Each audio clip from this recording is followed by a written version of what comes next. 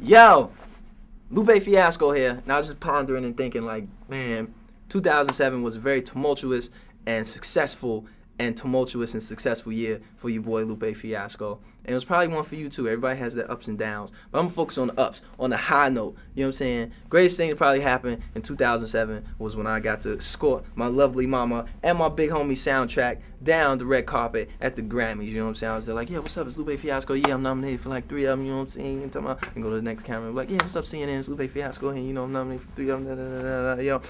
And then parallel with this high was also the absolute pain and hurt to win none of them, you know, not a one. So in those kind of moments of duality, you know, and within the human experience that we kind of face and have to digest from time to time, that the Grammys, you know, kind of hurt your boy a little bit. But it also made your boy very, very, very proud and also very, very motivated to go out and do my thing. You heard? So that's my ups and downs for 2007. Let me hear some of yours, I guess. Maybe not. I don't really care. But anyway, Happy New Year's, everybody, from Lupe Fiasco, YouTube.com. Stay tuned.